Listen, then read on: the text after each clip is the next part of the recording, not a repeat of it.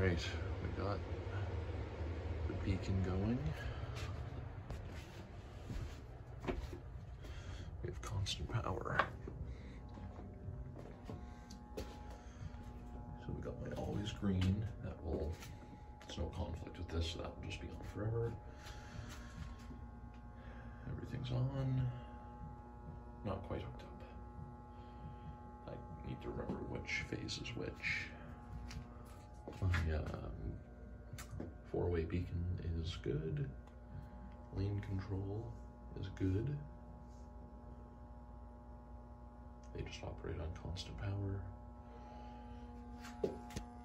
Preemption board, buttons, and just other connectors that still have to go back together, APS, all that fun stuff.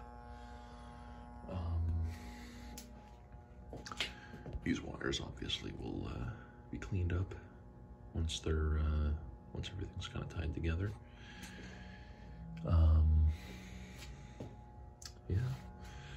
Over here we have for the emergency beacon, and there's also a red LED beacon that will come on with the fire preemption. Yeah, there's a couple other joints over there. Everything is, I'd say, about 90%.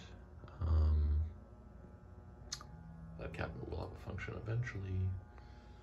But yeah, it's really it's starting to come together, and we'll hopefully have everything operational in the next couple days.